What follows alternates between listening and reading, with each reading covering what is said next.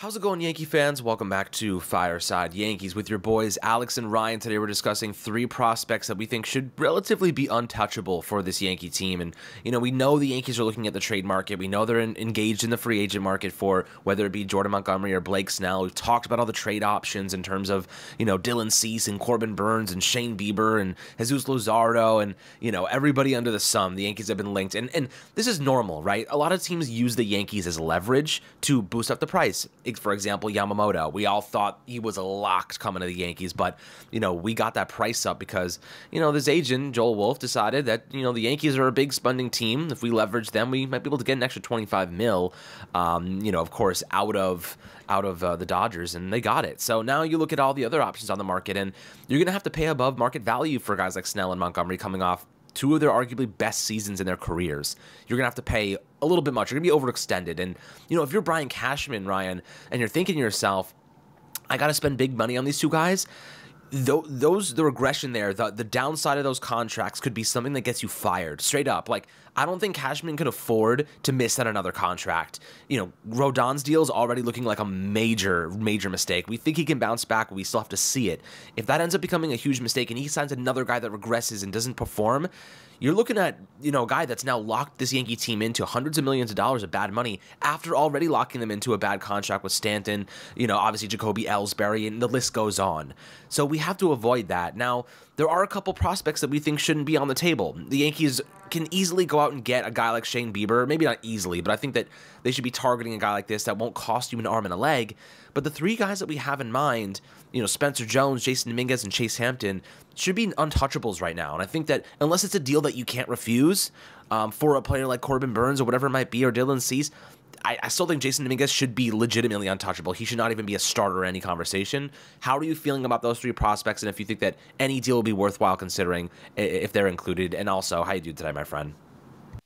I'm doing great, and as you mentioned, looking at what the situation with Jason Dominguez is right now, the Yankees need young talent to supplement expensive talent because of the fact that it's cost controlled. It allows you to make other maneuvers. As you mentioned, and I talked about this a little bit yesterday too, the Yankees are in a position where a third starting pitching contract, that's massive, right? Like a long-term, multi-year, like 6-7 year deal. That means over the course of the next 5 years, you're going to be paying, Cole's in his 30s, Rodon is in his 30s, and then if you pay a guy like Snell or Montgomery over 7 years, that's a third guy in their 30s.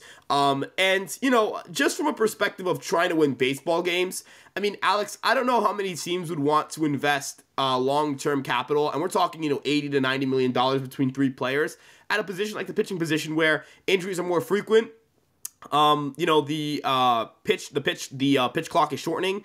Having a shortened pitch clock, I feel like, is only going to increase the amount of injuries. I think baseball's kind of dropping the ball in that regard. I think the pitch clock was fine this year in terms of, what it was trying to do. I actually enjoy the pitch clock, but extending it feels like a little bit much.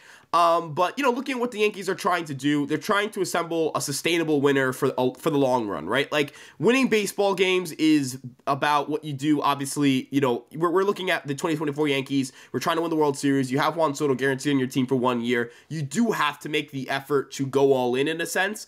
But you also have to understand, like, you are planning at some point to try to keep Juan Soto long term. The goal is for him to be a Yankee for a very long time. Like, if the Yankees are going into this without the idea of, all right, how do we keep Juan Soto long term, they're thinking about the right way. And I doubt that they're thinking of it from the perspective of, we're only going to have Soto for this year, and we're not going to even think about bringing him back, or he's not a guy we really want to bring back. Ultimately, as you mentioned, Shane Bieber is kind of a guy that on the trade market you can get realistically. I kind of want to float this out here too. Just as Jason Dominguez is considered a headliner in a deal, I believe Spencer Jones should be put in that ilk of a headliner for a massive deal. Like, if we're talking about Corbin Burns, we're talking about, or guys with multiple years of control, Dylan Cease, Jesus Luzardo. The way I look at it is Spencer Jones is an adequate headliner for that package. And if they feel like he's not, I'm not even entertaining the conversation with them. I think Spencer Jones' defensive tools are excellent. I know there's a wider range of outcomes offensively. He's a bigger guy. There are some questions about how he'll hold up, in terms of swing decisions and all that stuff. But this guy is a true, elite athlete. Unbelievable speed, unbelievable arm strength, unbelievable defender, And most importantly, and look, I know that some people don't want to hear this, but when it comes to offense, your ceiling is kind of determined by your ability to hit for power. The best hitters in baseball hit for power, right? Like Luis Arraez is the best contact hitter in baseball. He has never, ever, and he will never be considered close to as good of a hitter as a guy like Aaron Judge, right? It is what it is. And Spencer Jones has the ability to hit the ball 118, 119 miles an hour. So, ultimately, I look at those two outfielders and I say, these are guys I want to build around. These are guys I want to anchor my lineup. And kind of the big thing here, and I feel like this is a departure from some of the previous, top prospects we've seen coming up, because, you had Gleyber Torres, who's probably your best position player prospect of the last half decade, right? Aaron Judge is obviously your most successful, and he was one of the better prospects to come up. But these two guys are switch hitting and left-handed, right? Like these two guys hit from the left-handed side of the plate. I think that's big for your outfield. You're going to have an outfield where at least two of your guys are left-handed or switch hitters. Alex, that's something I want to build around. I want my big guns around Aaron Judge to be left-handed, right? Like I think that's an advantage. You have the short porch, and more importantly, you get to beat right-handed pitching more often. And who's the most frequent type of pitcher you see in baseball? Right-handed pitching. So I think the math just adds up. Those are two guys where it would take a lot for me to consider moving them.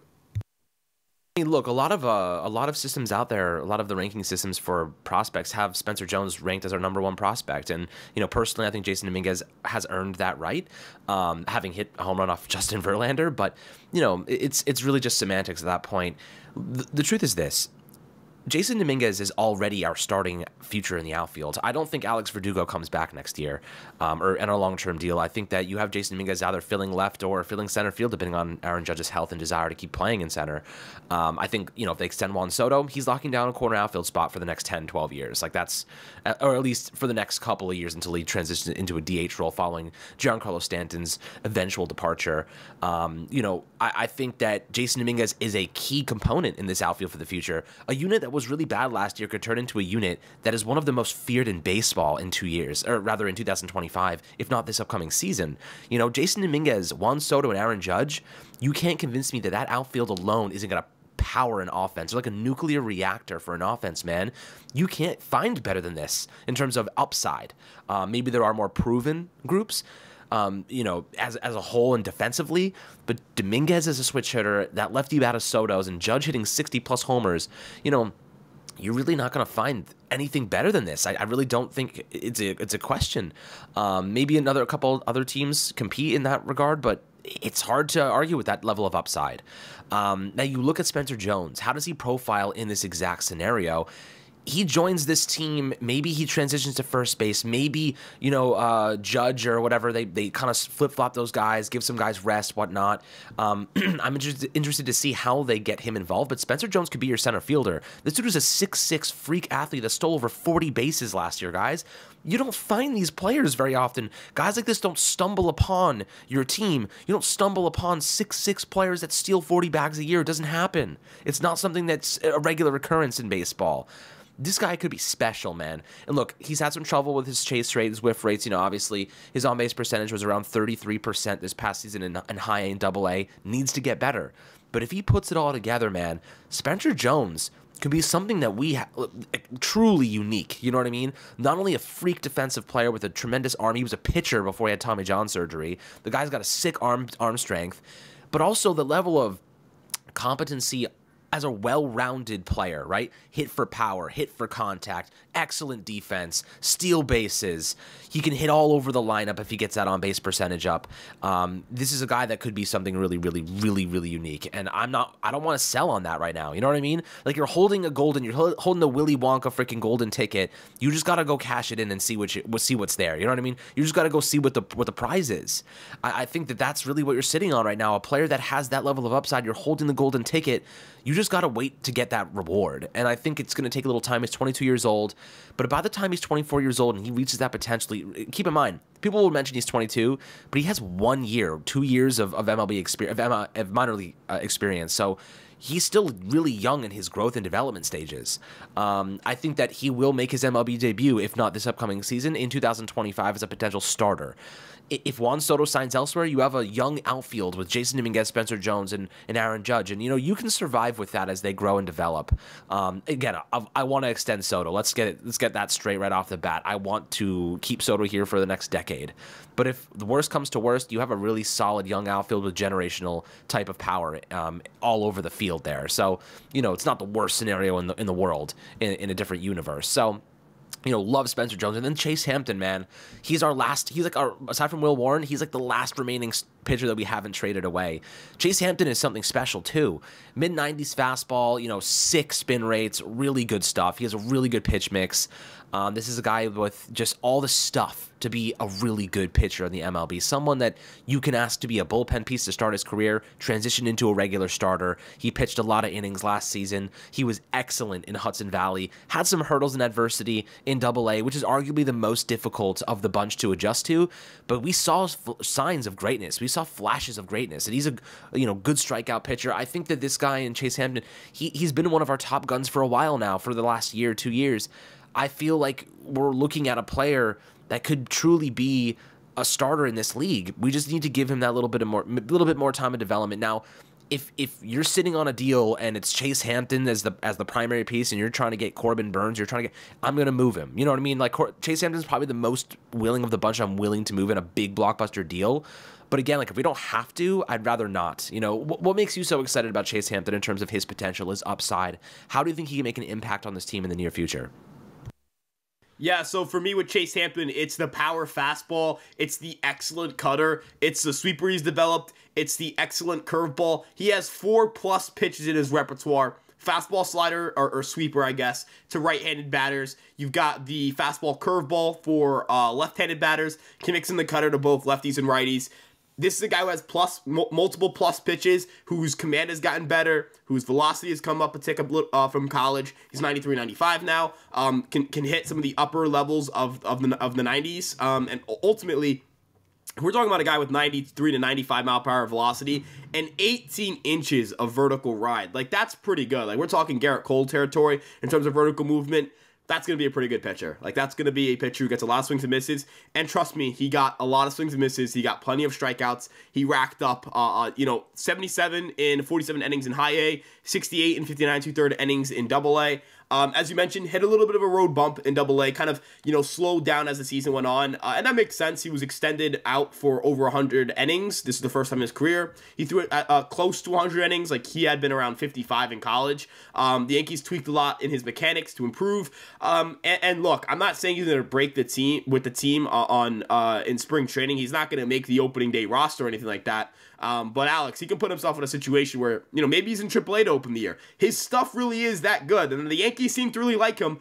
And I'm telling every Yankee fan, like, I promise you guys, I know that we've been disappointed by prospects in the past. There have been guys who've come up who have not succeeded. But I think that's kind of overblown in a sense. Yeah, a lot of guys come up and don't succeed. That's true of any organization. I looked at the top 10 prospects, like the Rays organization back in like 2020. Too many of them panned out. Like, maybe a couple of them as like fringe major leaguers. None of them have become, stars. That happens, right? If you collect a lot of high caliber talent, you're going to have more guys come up and fail, right? The more young players you have that are capable of debuting for a major league team, the more guys are going to come up and fail. That's baseball, right? Yes, the Yankees trade a lot of these guys away, but they're always in contention windows. So why would they hold on to guys, right? Like, there are a lot of questions that kind of answer themselves for the Yankees. And, I know that we're going to get the first thing that I'm going to look at in the comments and see is probably something that calls those prospect huggers and say, we don't want to go for it. We don't want to win a World Series title. We don't care about winning a World Series title. No, we do. And we want the Yankees to, do what it takes to win a World Series title.